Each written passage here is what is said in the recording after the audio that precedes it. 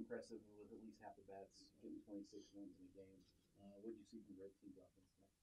Yeah, they came out, swung the bats really good. They really laid off some close pitches there in the first inning. All those guys probably went to a full count, and Carter, Noisy, and Braxton, and set the thing up. And then Jace got a pitch to hit and hit it out. And then they kind of kept it going when we had to switch pitchers. I mean, Peter, because of those good at bats, was at a pitch count in an inning where we need to get him out of there. Um, so impressive day for the red team. Um, but really, it's all set up by putting good at bats together and laying off, being able to separate balls and strikes. Pretty fun to watch.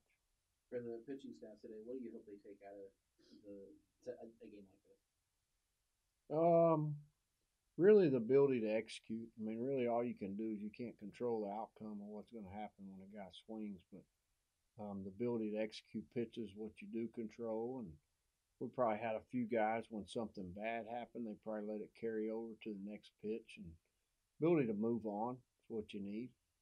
Um, you're not going to be perfect when you pitch. And so, really, it's the mental side of it as much as anything. Were you able to get out of this, even though I know it was shortened because of weather and whatever other issues? I mean, Yeah. did you like what you saw in those in the three games and the fall? Yeah. I mean, really, it was fall. I mean, it felt like the guys really practiced with pretty good intent throughout the fall. If you just said the whole group, you're probably never going to get all of them to practice the way you want them to practice. But for the most part, through the through the 45 days and the 35 practices that you have, the guys did a good job of having a purpose each day and coming out and working on some stuff. Any of the freshmen come in that really stood out in the fall so far? Um, yeah, I would say Jace had a pretty good fall. I mean, he definitely, you guys saw some of that today. He has some power. And we saw glimpses of that. Dylan Carter really has the ability to separate balls and strikes, has the ability to defend. Um, and we haven't seen a few of them. Steven Vasquez threw today. I mean, he hadn't thrown a lot as his third outing of the fall. Threw the ball really well throughout the fall. Um, Cushing played really well. We went down to Frisco. I think he played day one. Had some really good at bats. Played good defense. Nate Rombach's had really good presence at the plate. Um, hadn't had a lot to show for it, but he's separating balls and strikes really well, and probably leaving some guys out there. I mean, there's some older freshmen in Cal Conley. Um, he's held his own out there.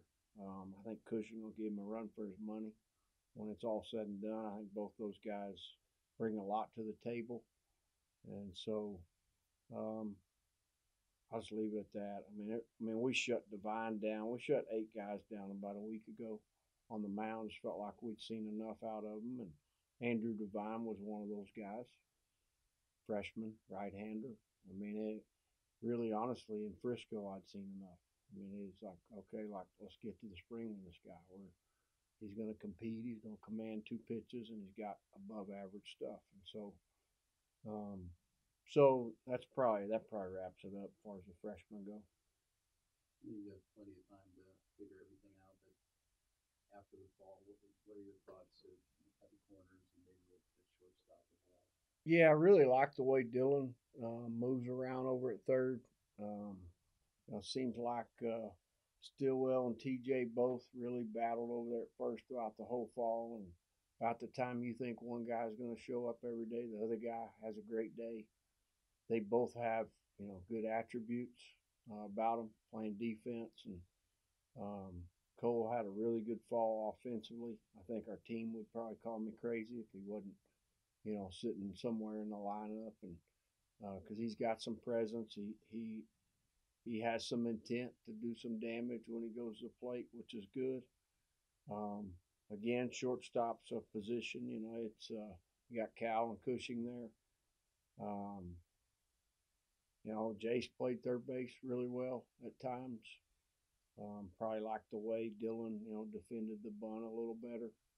Um, but at the same time, just to answer the question, in general, we've thought we knew things at this point and made decisions what we thought, and the exact opposite happens.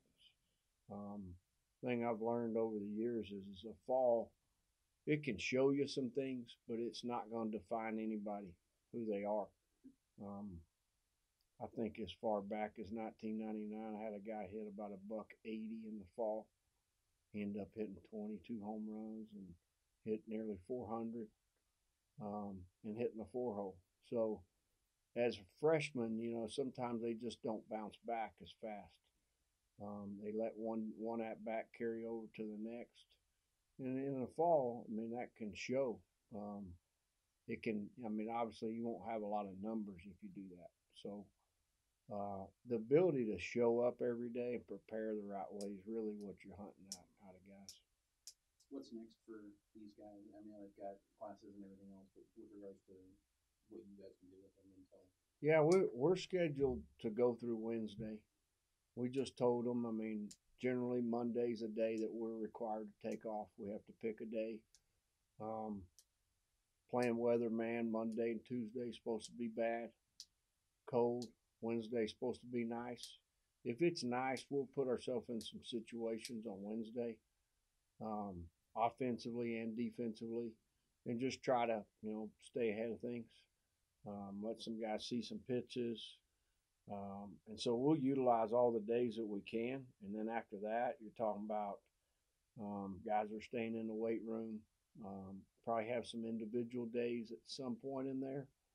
I had to look at it. Actually, I don't think we do between now and Thanksgiving. And so it'll be a lot of work on their own.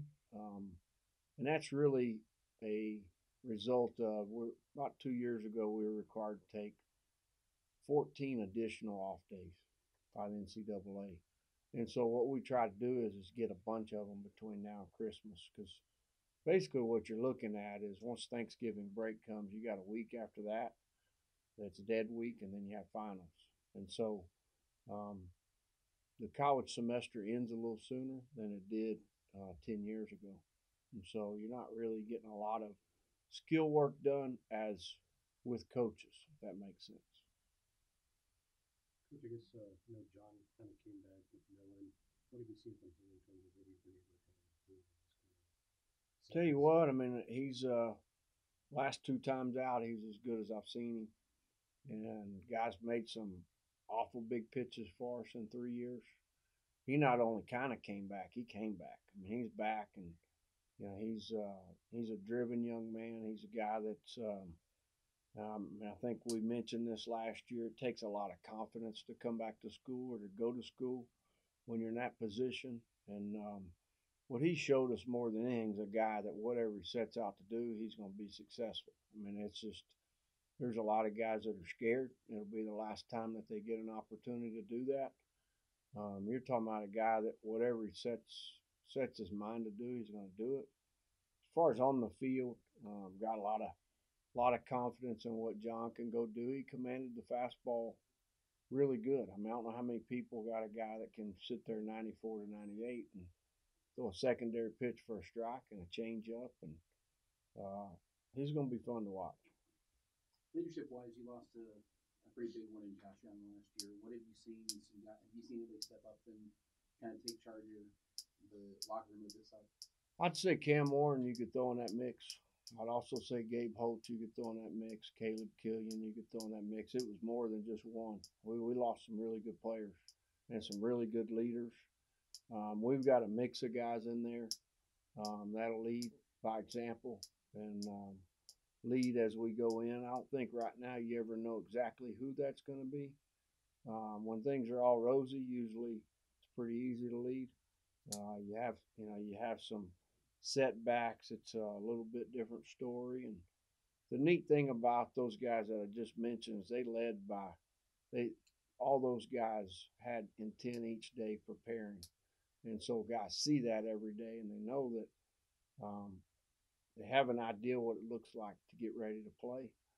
And baseball can be a tough game at times, but the guys that can again do what it takes to prepare each day are usually the ones that have some success. Braxton made the lineup out for the red team, so you could probably say he's the front runner. He put himself in the 3-hole, and he's catching. Played right field. I mean, every time he throws a baseball, everybody's like, "Wow, that guy's got a cannon." So he's definitely a guy that you could, if you wanted to point one guy out. Generally, in a 70-game season, you need more than one.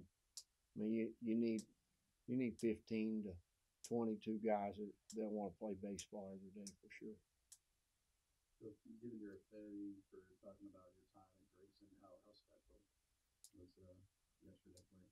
Yeah, we mentioned over there to them yesterday and the night before that deal that comes up quite a bit. You know, we've got 2 guys on staff here that played for me there, and that coach with us now, and you know, it was special. I mean, you get to see your name rolled out there on the fence. It's pretty cool. The thing I thought about probably the most is I was there when Danny Darwin's number got retired, and was there when John Lackey's got retired. And those guys were players and were great players in their own right. And but mine represents a little more. If you ask me, it represents all the guys that rolled through there and that built that program. And I didn't do much other than write the lineup out. I mean, it's just pretty cool that you can put your name on the wall and it represents 9 years of guys that, you know, played baseball there, because without them, I wouldn't be up there.